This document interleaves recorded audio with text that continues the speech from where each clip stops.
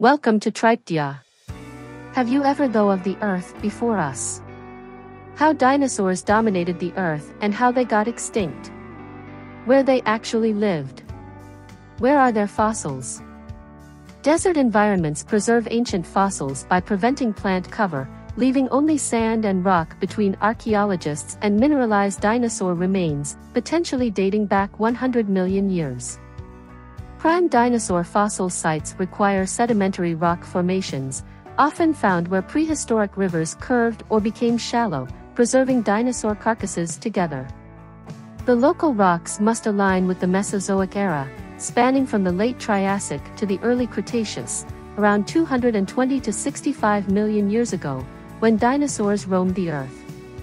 To find a particular dinosaur fossil, such as that of a Tyrannosaurus rex, you'll need rocks about 67 million years old in the western United States.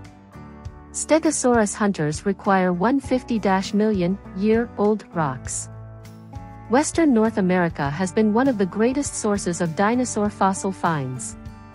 Scientists still routinely pull complete skeletons from digs in the western United States, from Texas to Montana. A sedimentary rock layer called the Morrison Formation is the most productive source of these fossils on the continent, and is where most of the popular dinosaurs, such as Stegosaurus and Brontosaurus, were first found. Dinosaur National Monument on the border of Utah and Colorado marks one piece of the Morrison stone and is a great place to start looking, but other bits of it crop up from the U.S. Southwest all the way up to Canada. While the United States boasts the greatest number of dinosaur species found, these finds have been spread over much of the country. Canada's Dinosaur Provincial Park in Alberta wins the title of the single site with the greatest variety of species. 40 distinct species among over 500 individual specimens have been uncovered there. A huge volume of fossils has also been unearthed in China, especially in recent decades. According to paleontologist Philip Manning's book, Grave Secrets of Dinosaurs, the rock formation in the Liaoning province northwest of Beijing is a particularly notable hotspot.